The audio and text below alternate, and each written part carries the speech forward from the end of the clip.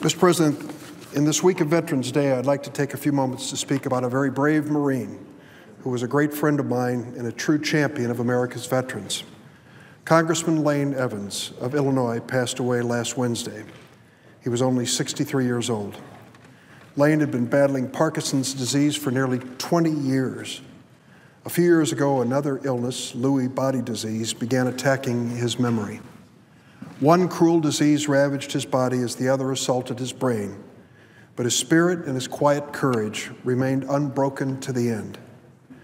Lane Evans and I were both elected to the U.S. House of Representatives in 1982, two surprise Democrats who were elected in traditionally Republican, conservative, downstate congressional districts. We were both sons of blue-collar families. We both learned our values from our parents, our neighbors, the nuns and priests at school. We both learned from politicians who were leaders in our state, like Senator Paul Simon. Lane and I worked closely together in Congress. Parkinson's forced Lane Evans to retire from Congress in 2007, long before his time. We remained friends. I used to visit him, and when I did, we'd share our favorite stories about political adventures. Lane Evans was a kind and good person. He was funny, with a razor-sharp intellect, and he was courageous. He joined the Marines 2 weeks after graduating from high school. It was 1969. Lane was 17 years old. Military service was a tradition in the Evans family. Lane's dad had served in the Navy. One of Lane's brothers was already serving in Vietnam, so Lane was stationed stateside and then in Okinawa. After 2 years in the Marines, he came home and he used the GI Bill to earn a college degree, graduating magna cum laude from Augustana College in Rock Island. Then he earned a law degree from Georgetown. He came home again and started a successful law practice in Rock Island, serving children, the poor, and working families. In 1982, Lane Evans decided to make a run for Congress. He may have been the only person in the beginning who thought he had a prayer of winning. He'd never run for office before. He was all of 31 years of age, and he looked like he was 21 on a good day. History was against him. Voters in that district had only elected a Democratic congressman once in the previous century, and that had been only for 2 years. Lane Evans worked hard. He got lucky when the incumbent congressman, a lifelong Republican and moderate, lost to a hard-right challenger.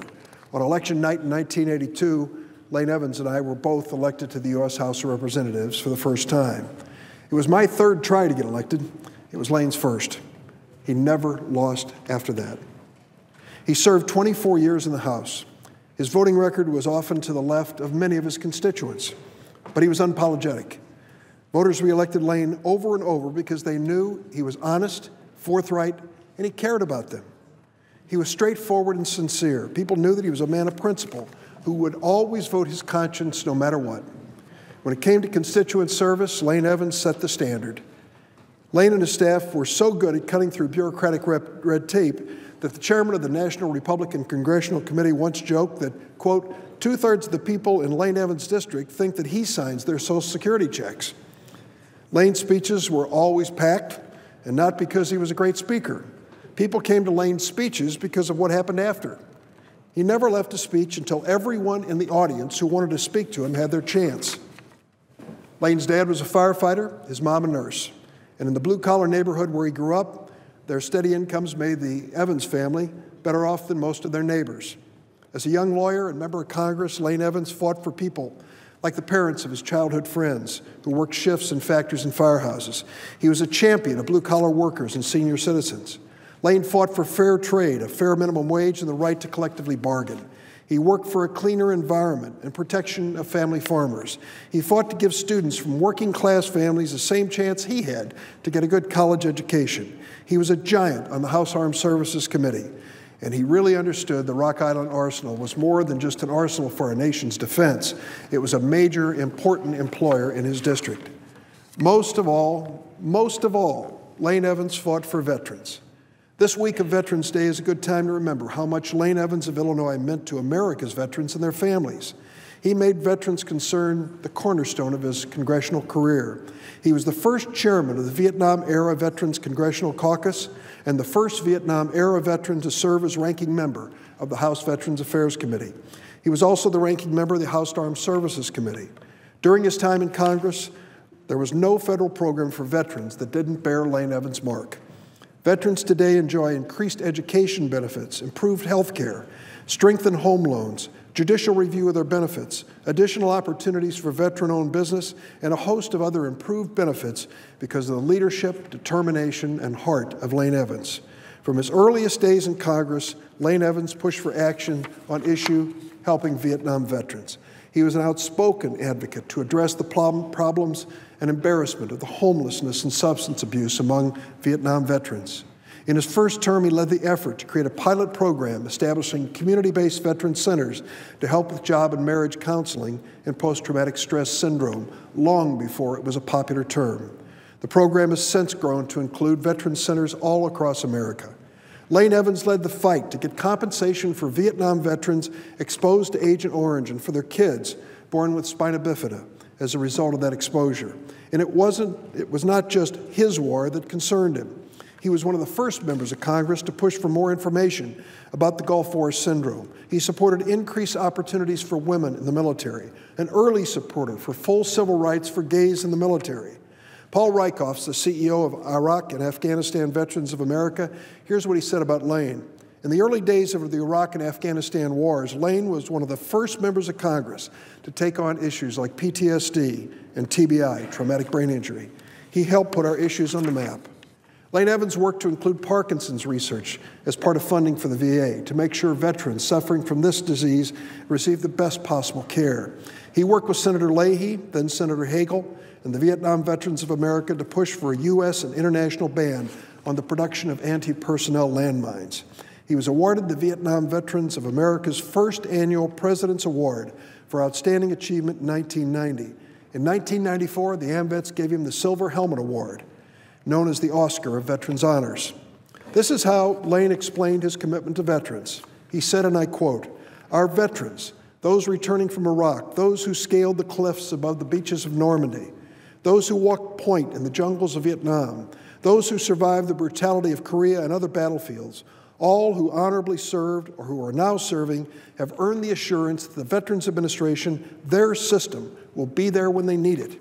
Just as we practice on the battlefield to leave no one behind, we should not slam the door on any veteran who needs the VA system." Now, the best way we can honor Lane Evans' memory is by more than just a speech on the floor of the Senate. It's to continue his work on behalf of America's veterans, continue to work to make the VA responsive to the massive number of disability claims that have been filed since Iraq and Afghanistan, and make sure that every veteran receives respect, health care, job training, and the opportunities that they've earned.